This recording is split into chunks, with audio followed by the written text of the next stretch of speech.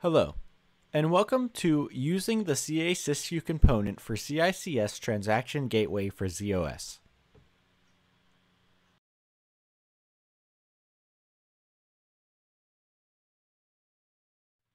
In this video, we will demonstrate all of the CICS Transaction Gateway, or referred to as Ctg commands available within SYSVIEW.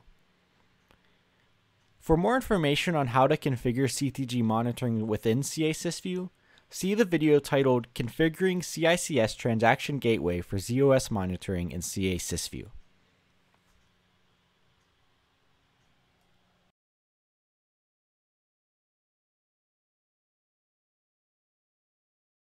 Here is a list of the Ctg commands that we will cover.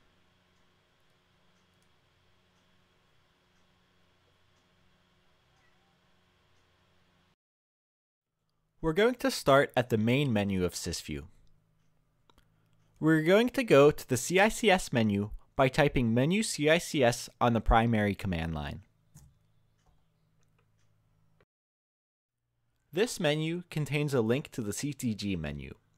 The Ctg menu can also be displayed by typing menu Ctg on the primary command line. We're going to use the S-line command on the menu Ctg line to link to the Ctg menu. The Ctg menu contains a list of all of the Ctg commands available.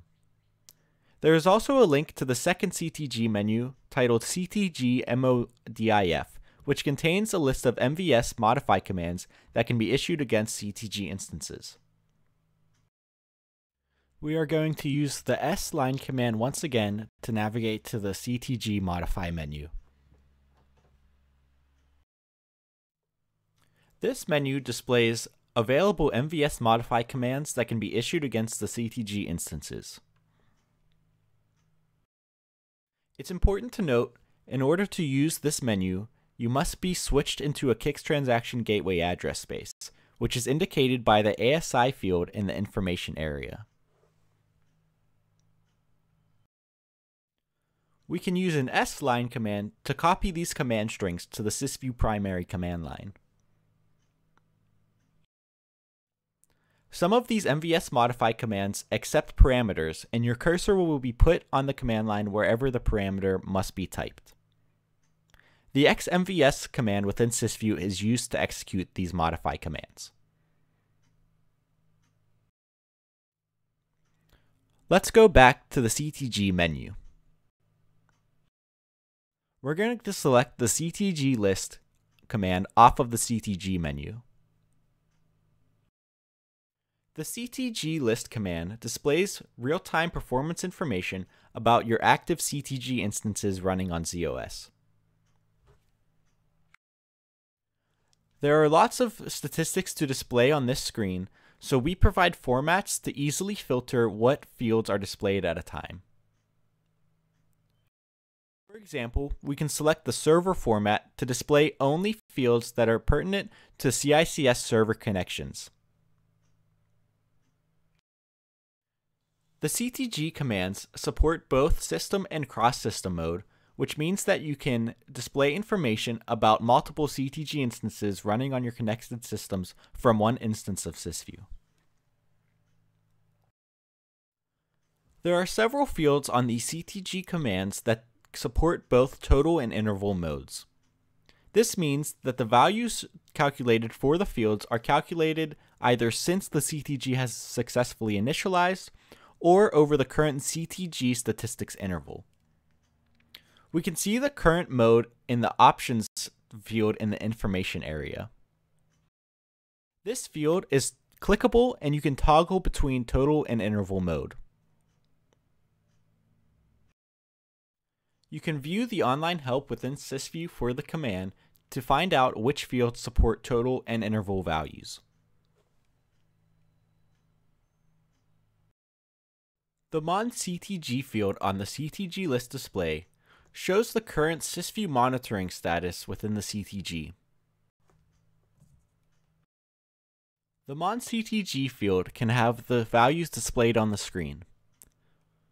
Full Ctg monitoring is not available until the mon_ctg field has the value initialized.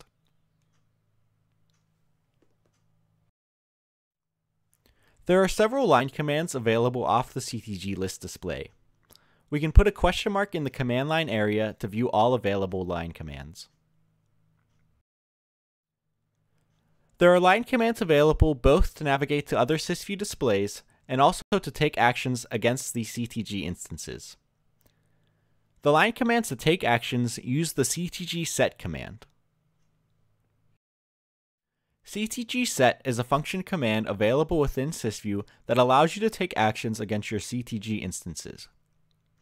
You can shut down and immediately shut down the address space, reset the Ctg's health value, start and stop IPIC connections, disable and enable request monitoring exits, and also alter the Ctg trace level.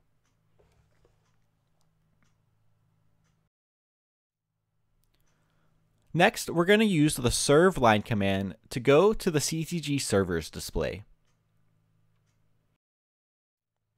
The Ctg Servers Display displays real-time information about your CICS server connections into the Ctg instance. The mon_ctg value for this Ctg instance is located in the mon_ctg field in the information area. Remember that this field must be initialized in order to see information about your Ctg instance. There is also Ctg statistics interval information in the information area, which can be useful when displaying fields in interval mode. Like on Ctg list, Ctg Server supports fields both in total and interval modes.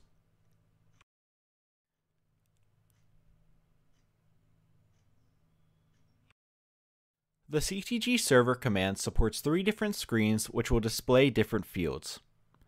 By default, the summary screen is displayed, which shows fields that are shared amongst the different CICS server connection types. The different screens can be toggled between by selecting the current screen title in the information area. The second screen is the EXEI screen, which shows information about your EXEI server connections. Finally, there's the IPIC screen, which shows fields specific to IPIC server connections. Line commands are available off of the Ctg server display that can both start and stop IPIC connections using the ctg set command. Next, we're going to navigate to the Ctg L server display by typing Ctg L server on the primary command line. The Ctg L server display shows information about logical server connections within your Ctg instance. There exists a servers line command on the Ctg L server display that will navigate to the Ctg server display for the CICS server that is being mapped to by the logical server. Next, we will navigate to the Ctg Web Services display by typing Ctg websv on the primary command line. The Ctg Web Services display shows information about web services defined in your Ctg instances. On this display, you can see both real-time performance statistics and configuration information on this display. Next, we are going to navigate to the Ctg Log display.